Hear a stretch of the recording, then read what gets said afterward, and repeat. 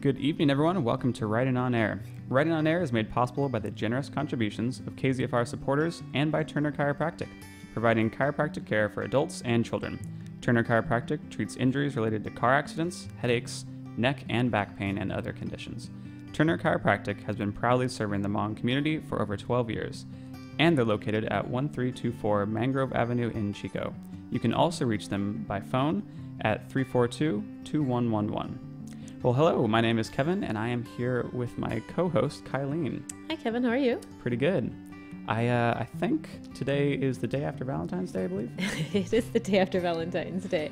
That tells me you probably didn't celebrate much yesterday, did you? I am single and available, and it was glazed over for sure. How was yours? Good, actually. I prefer having the day after Valentine's Day because all the candy is on sale, and I like candy. So I celebrate the day after Valentine's Day more so than Valentine's Day itself. So. I think I like that much Yes. more. That'll be my new ritual each year. I'm sure my boyfriend appreciates that too, because then he gets a lot of candy for me for 75% off. Hey, that is love right there. Yeah, candy is love. Yes, chocolate. Love you. Yeah. Well, this is Writing on Air. It is a show designed for students, although really anyone can submit pieces, short stories, flash fiction, poetry, haikus, really anything in the literature realm, and have it paired with music and then kind of read and analyzed, or at least like critiqued or talked about and discussed on air. So if you'd like to submit and you like the idea of the show, please contact me at write.onair@gmail.com. And that's right as in like a pen and paper write. WRITE. Thank you for that. I always misspell that for some reason. Yes, write.onair@gmail.com if you'd like to submit or have any questions or suggestions. We take those as well. So today we have 3 pieces lined up that are, love themed primarily. I would agree, yeah. Yeah, day after Valentine's Day. We thought that was appropriate. Keep the love going. Chocolates in the air. I mean, love. It's Cho- the same thing, right? Same exact thing. Yeah. Triggers the same hormones, Endorphins, I believe. yeah, I believe so. Yeah. But anyways, our first piece is by Josh Danzy. He has submitted quite a few times, and all of his stuff is brilliant. I actually don't think we've had a writer submit yet that I didn't enjoy. These people are all brilliant. Yes. Yeah, so this piece is by Josh Danzy. It goes down to UC Riverside. And this is called Art in Rabbit Holes.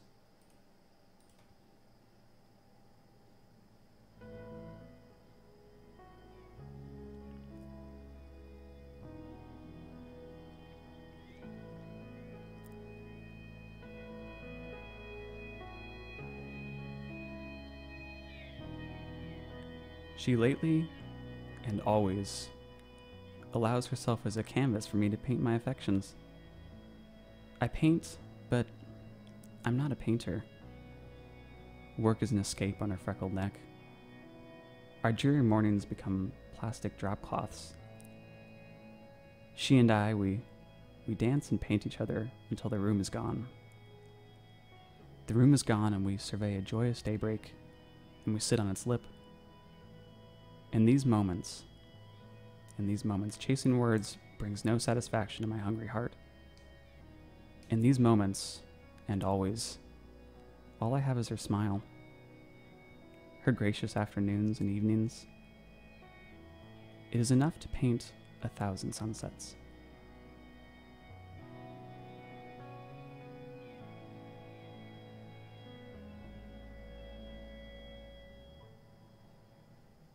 Well, that is Josh Danzy, Art in Rabbit Holes. That's good. Yeah. Lots of really good images there. I love where do we have? The freckle part. Work is an escape on her freckled neck. Yes, work is an escape on her freckled neck. I love that little line. It says a whole lot in very little.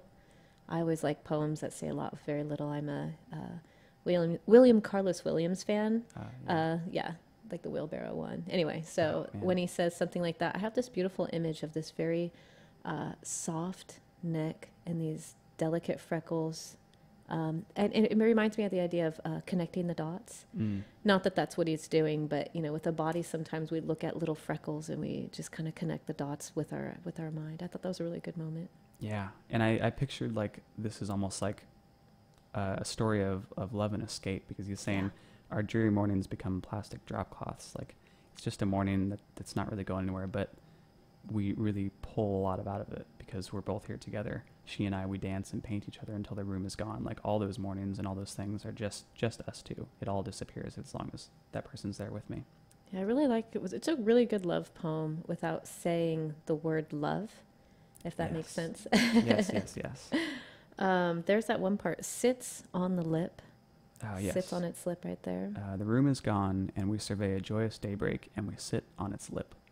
There's so much involved in that. There's a subtlety, a sexuality, a sweetness. I really like the way this particular poet brings up these images. We talked in many of the other times about some poets who use colors and tastes, and this poet doesn't actually use the color and the taste of the senses. It gives us a word, and we get to make the image out of it. Yes. And I really love that. Especially drop cloths, those plastic drop cloths.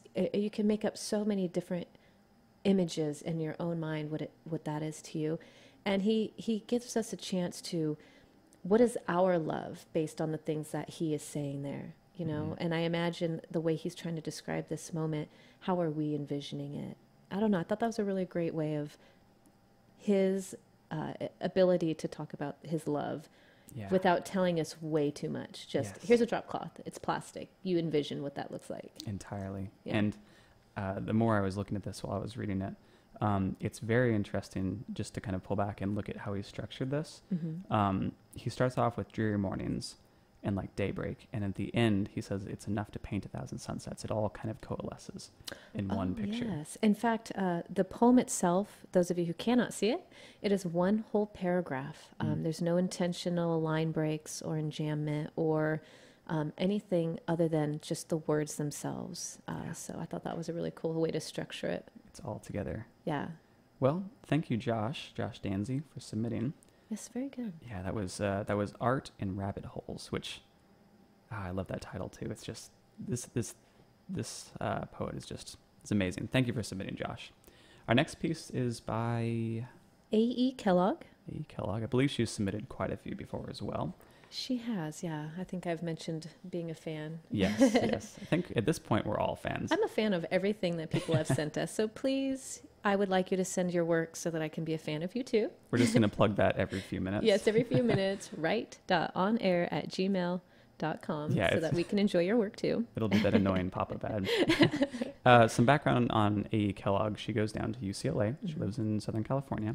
And this is from her kind of set called Hypothetical Abstract, a Love Letter in My Native Language. So there's a few pieces that kind of fit this category. So A.E. Kellogg.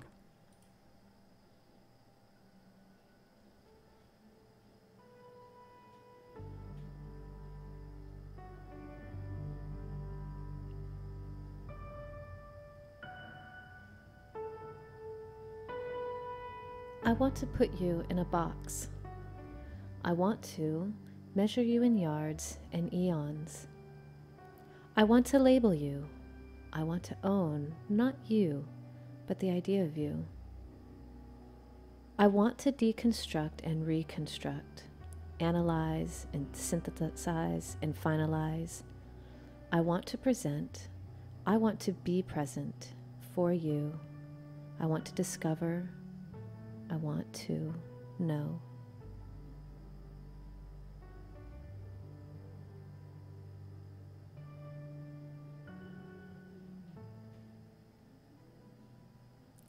Well, that was A.E. Kellogg. Sometimes line breaks are a little hard to read because you just want to read it all the way through. And I don't know usually poet's intention on that. Hers is written so well that I want to continue through all the writing. Yeah. Reading through all those line breaks. Yeah. Such a good job. I love this. Analyze, synthesize, finalize. Have to compartmentalize. Right? Yes. Oh, those that type of rhyming I sometimes like when it's within poems that rhyme at the end of a poem always really just irk me sometimes. It's too but she does a great job of including this rhyme and this beat. Analyze, synthesize, finalize. And as you say, compartmentalize. Yeah. It's like re-looking at it because she doesn't quite understand this. I want to put you in a box. I want to measure you in yards and eons. Like I don't get this. And that's a really cool point too. Measure you in yards and in eons, and that's EONS. That's Yes. time. Yep. So I want to measure you in the physical and the non-physical. I don't get this completely. I need to label you. I want to own you, but not you, the idea of you. She's questioning this because she's not sure what this is. I love the idea of, I think a lot of people do this in relationships where I want to own not you, but the idea of you. And how many times have we seen someone from across the room and we're like, you, everything about you I want. Yes. And it's just this idea. And then we get to meet the person and they don't actually, measure up to that thing we had in our head, but we just want to, reconstruct, deconstruct. We want to make a thing, make it all this thing that I want it to be. Make it real. Yeah, right. And there's this thing of control that we end up with in, you and I had talked about before, like in love, sometimes we don't realize this control we have, whether or not just the other person, but what we want that person either to do or to be, or even who we are. And Yes. she just does this great job in this poem about that understanding of what it means to be control. Like, I want to present this person to all these other people. I want to present myself to all these things, but I also want to be present. And there's a line break right there. I want to be present. And then it goes to, for you, I want to discover, I want to know. Yeah. That's a great change in tone of, I have all these things that I want you to be, and now I'm pulling back and realizing, oh, wait a second. I want you. Yeah. Not my idea. I don't want to do this. And she kind of changes everything at the end there. She says, no, I want you specifically. Yep. Yeah. That line too, you mentioned it, and I'm glad you did because I wanted to bring it up because it was my favorite line. I want to present. I want to be present. Mm-hmm. Oh man, that's the tone change right there. It's like, I want to present to you because you're just so amazing and you're all these things that the idea of you, I want to just show you off, but I want to be present for what you are. I want to be rooted in you almost. And then that second part, how you said there's that line break right after to be present for you, that's almost a, I guess you could say representative of giving that person their own space, their own line. They have their own meaning. And after that, they have the start of it. They now become the shift of focus. And I want to discover, and I want to know. And like you said, that entire attitude change just completely is 100% different after that. Yeah, I think that ends up being what is love, Mm-hmm. just to know, just to discover, not to, to be present. And I think we forget to be present. Yes, in it's love. baffling in the start. We don't get it. It's confusing. And then we try to figure it out. And then there's like the acceptance of, no, this is okay. This is supposed to be like this. And I just want to figure it out. And it's like a calm, and it relieves the stress once you get to that final, I just want to figure you out. Let's just be with each other type of thing. Yeah, it could go both ways. Yeah. A. Kellogg, this is wonderful. Thank you so much. I love poetry like this because it has to be so concise. And it says so much. It just, it's like looking into a window, and when you look through it, the other side of the window is an entire other world. So there's like this little tiny little square window, and then you peek through, and there's like an entire existence beyond it. That's what I feel like these poems are, and really any piece of work. So please submit at write.onair@gmail.com. So we can talk about all these things we love about your work. Yes, I think actually this is a selfish thing for me because I'm probably getting more enjoyment out of reading these stories than everyone else. Agreed. I love poetry. Well, we have another one by her, actually. What is the title of this next one? This was actually called Sisterly Advice Okay. by the same poet, A.E. Kellogg. Well, all right. Let's get right into it.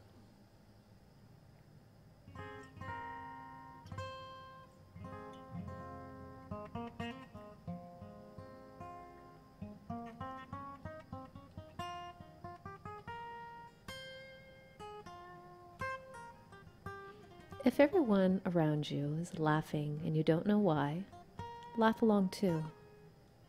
They are most definitely laughing at you.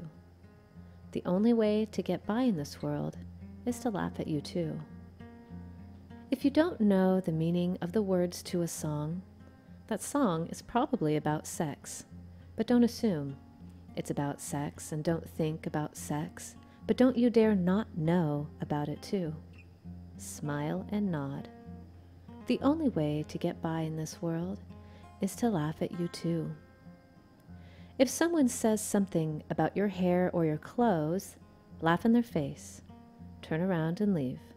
Go home, then do exactly what they said you should do, because your shirt likely does look as dumb as they said, and you really are too old for those pigtail braids. Laugh at everything, never be laughed at. Laugh with. Turn tears into yawns. Know your bra size, and if you don't know it, know a bra size. Carry enough pads for other girls in your class. And remember exactly what middle school is. You're too old to be kids, too young to be teens, too innocent to be with the high schoolers, the elementary kids too innocent to be with you. They say it won't last forever, but every single bad thing does, so don't throw up in class.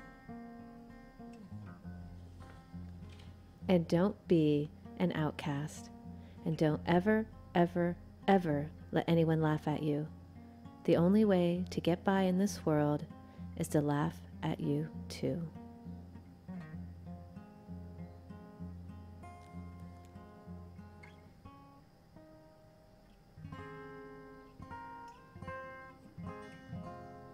That was A.E. Kellogg.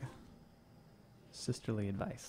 I almost want to say sisterly love because we have a love theme. I think it's the same thing. Let me move this over so I can see it. We have one page, so we have to share this often. I really enjoy this. When I first read this, it just reminds me of an older sister talking to a younger sister who's most likely either going into intermediate school or middle school. I grew up with intermediate school. People get mad. They're like, it's middle school. So they're the same thing. I think they're not. There's some difference. I don't know what it is. Anyway, and I love this. It's almost as if the sister has been through all these things. And let me tell you, they're going to laugh at you, just laugh with them. And my God, I felt like I was back in middle school here. Yeah.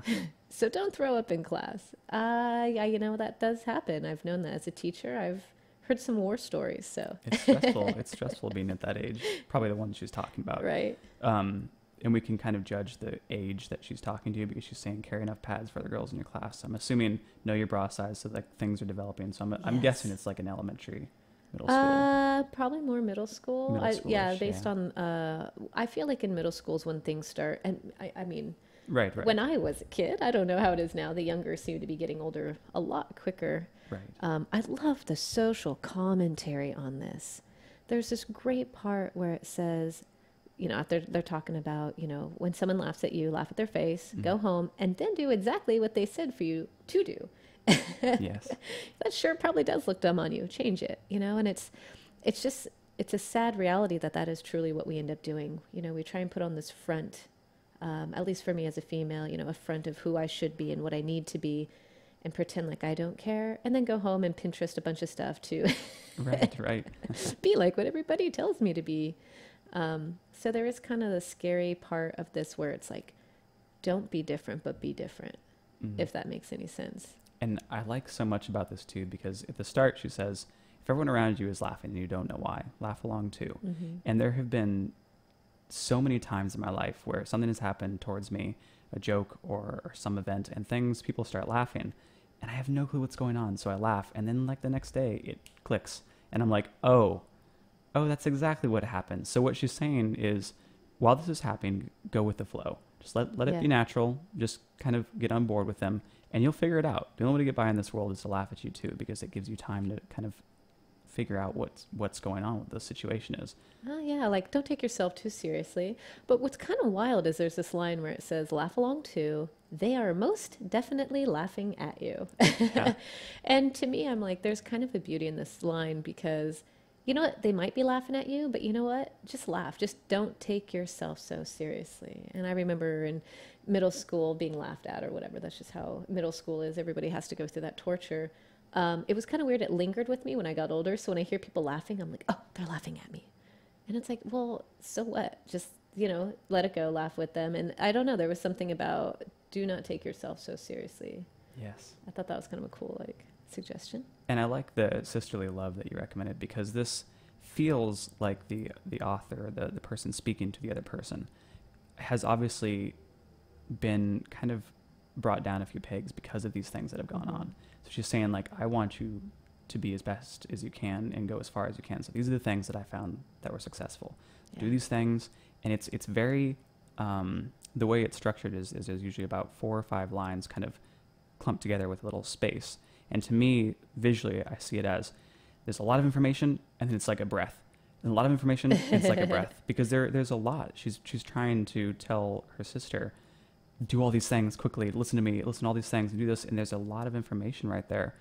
And it kind of contradicts itself in some senses, and then it doesn't, and then it does. It's very confusing, which is what middle school is. Totally. And yeah, I love that. Even the visual aspect kind of represents it. A lot of it's the fake it till you make it. My favorite's the, if you don't know your bra size, know a bra size. Yes. But the thing is, she doesn't tell her like how you to figure that out, you know, and that's kind of surprising because like when you're a kid, you just kind of guess. You hear a thing and you repeat it, whether or not you know what it is. So you can imagine some, you know, little 8th grader going, yeah, triple D. And people are going, what? Yeah, what are you talking about? What are you talking about? Yeah. Right, So right. it's kind of funny. The sister is giving advice that is kind of sound, but at the same time, not at all. Because it's like, oh, do this. But you do not know until you go through it. So it's a really sweet kind of, you know, I don't know. I think I kind of like to bring it back to her first poem, which is about love. Yes. You know, you don't know until you know, and you kind of just have to go through it. Yes. And I don't think those were intended to be, you know, put together at all, but love is, you know. Yeah. Love and life. We really don't know how to live either of them. You just kind of got to go through them. Yes. So this was our last poem. And I wanted to bring it back because this is the part that I really enjoy in this show too. Not that I like enjoy ones in different, I'm backpedaling, this is bad, but I really do like when we bring it together kind of at the end, because how this was structured, if we pull back a little bit, Josh Danzy, his poem, Art in Rabbit Holes, was about being in love with a person. And then A.E. Kellogg's was about starting that process and trying to figure out how to be in love with a person. And then the different facet there, like those two kind of are on the same, very close facets. But if you change the gem a little bit, and you look at the last one, Sisterly Advice, this is about loving like a familial relationship. It's family. That's a different type of love in a lot of senses. So it hits a broad spectrum of like being in love and then trying to figure out how to be in love and then being loving to someone who is in your family or who is close to you, but not in the romantic sense. Well, the sisterly advice to me is how to love yourself. You know, we come back to, we have a self-love, we have an understanding of love within the self, and then a love of somebody else. So I kind of went back there between sisterly and yeah. So there's this really beautiful like understanding of what is love. Like a lot of you yesterday might be contemplating, what is love? Yes. You know, is love selfish? Is love understanding? Is love selfless? There's so much that's involved, and I really love that we got this tier of different levels of love. And I think it all comes down to the self-love, you know, like to love yourself is to understand yourself. And then you kind of understand how to love somebody else and then appreciate that, you know, the art of it. You know, I really love that part of the room is gone and we survey a joyous daybreak. Yeah. I like that. Yes. Right. And so in the end, what is left is what we know. Just those two people. Self, and then even more, all I have is her smile. There's two individual things there that are sharing. Yes. So it's like I'm giving this because I'm painting on her and she's letting me paint. Yes. Basically, it all boils down to that root. Even in the sense of like the Sisterly Advice poem, it boils down to I went through this myself. Yes. And the best way I can do this is give you what I've rooted myself in, this advice, and give it to you. Because I love you and I want you to do good in this world. The only way to get by in this world is to laugh at you too, because that's what I had to do. It's like a gift. So there's like gifts going back and forth, and Josh is like, "Thank you for giving me this. I will give you this." It's an ebb and flow. And then with A.E. Kellogg's first one, I want to put you in a box. I want to measure you in yards and eons. And then, but for you, I want to discover. It's an ebb of like, well, I have to figure out myself and like get it all kind of figured out internally. But then no, there's an external part. There's another ebb going back out. Like, no, this has to be open, both routes. And it's the same with the last one. It's like there's this internal sisterly advice that I have to give to you, but I have to give it to you in this like dialogue almost. Yeah, give it to you and let you do with it what you can. Again, no a bra size, but I'm not going to tell you which one to know. You're going to have to figure that one on your own. Yes. I don't know why. I just thought that was so charming. Just such a very intimate moment. That's what I love about the sisterly advice is there is this beautiful intimacy and understanding and, just turbulent moment. In fact, I love that sisterly advice, that space wherever the person is she's talking to is at, to me always feels like how I feel in love. Yes. Always in the middle. I don't know if I'm an adult. I don't know if I'm a child. And I feel like I get pulled back and forth. And I am both in relationships. I'm a child that needs love and attention, but I'm the adult who likes to give love and attention. And, Yes. it's a great moment. And then I love with Josh is how the person that he is talking about, this love, gives him so much in the realm of something he's obviously passionate about as an art form that he wants to give back. And this is what I really love about that particular poem is for me as an artist, either writing music or drawing or, writing poetry or stories, I need someone to feed that so I can give that back. Yes. And that's how my love is playing the music or writing that story. And my love would be giving it back to somebody. And I think he sees that, like, you are the thing that makes me want to be, that level of a person. Exactly. Josh has a line in here, and it says, "She and I, we dance and paint each other until the room is gone." And I want to focus on that dance part, because for me, when I picture two people dancing, you can look at one person or you can look at the other person and recognize their steps individually. Yes. And really look at that and go, wow, I'm impressed by that person so much. And then you pull back just a little bit and you see what's happening with both of them at the same time. The whole coalescence of the two. There's like, it goes back to what we were saying, that root in each person, but the combined is so much better. Even in the sisterly advice one, it's like I had to dance by myself, but now I'm bringing you to the dance and I'm showing you the steps. Well, and also that there's that motion of working together. Someone has to lead at some point, Yes. you got to also go with the music. There's a lot that goes in between all of this. And I just think all three of these, I don't know how we always end up getting them to work together. This is always sometimes somewhat of a fluke, but it's divine inspiration. I it suppose. is, yes. It's just, I think that's what the beauty of art and writing is. There's always something that works together. Yeah. So just like the dance, yay. There's always that common underlying thing that goes on. Yeah, I totally agree. That's why we don't do themes here. Bring us what you got, and we'll help you out. Yes. It'll work. Well, I think that's, we could probably go on for hours on these, but I do have a time slot that I have to stick to, unfortunately. So I guess we'll tie up here. Thank you, Josh, for submitting. Thank you, Josh. Thank you, A. Kellogg. Yes. So much. I can't express to you guys how much this means to me that you guys submit, because you guys are what make this show. Basically what it is. I mean, I get to have fun listening to these pieces and hearing all these things, but you guys are the one who make it and all that stuff. Did you want to say something? No, thank you very much. And please, for those of you, whether or not you're a student, anybody who's listening, we really do love reading your work. So please just join us on this. There are opportunities for you to read your work in here too, if you'd like to join us. So this is a great community opportunity, and we're just so excited to have this opportunity. We'd really love you to join us. So if you feel so inclined, email us, ask us some questions, check out some of our past episodes, and let us know what you think and, what you'd like to contribute. Yeah, this is very open, and I tell everyone, like, we are the picture frame and you're the picture. If you want to paint something, you want to put something on here, you have an idea, bring it to us. Like, that's the whole fun of this, is it's a shared creativity.